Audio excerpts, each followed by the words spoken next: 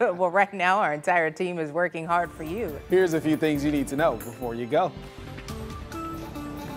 Just over 12,000 kids in Ohio under the age of 5 have received at least one dose of the COVID-19 vaccine, and parents are still on the fence about it, but pediatricians say it's the best defense against the virus.